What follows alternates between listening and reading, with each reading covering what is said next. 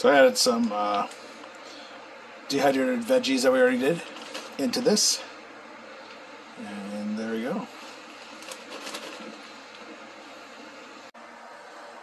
All in all, I'd have to say I'm happy with the Chefman Dehydrator so far. So far it's doing pretty good. In fact, we've got other stuff in there right now. We got some shrimp in a sauce dehydrating for our Wabakimi trip.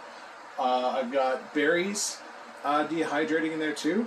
Actually, I'll give you a little quick look, but other than that, I like it.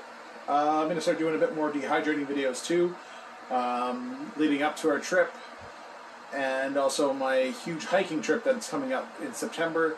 I'm doing a lot of dehydrating for that. So, yeah, even dehydrated smoothies. Yes, dehydrated smoothies.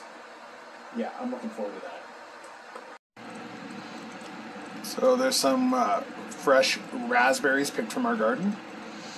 So I basically mushed them all up to do this. Dehydrates a lot faster. Let's see, where's the shrimp? There's some shrimp. Shrimp in the sauce. So still got another hour and a half to go, but like you can see, it's working great. But yeah, we got some peppers up here too. Some jalapenos, which will grind up and be amazing. So yeah, there we go. Let's close her up.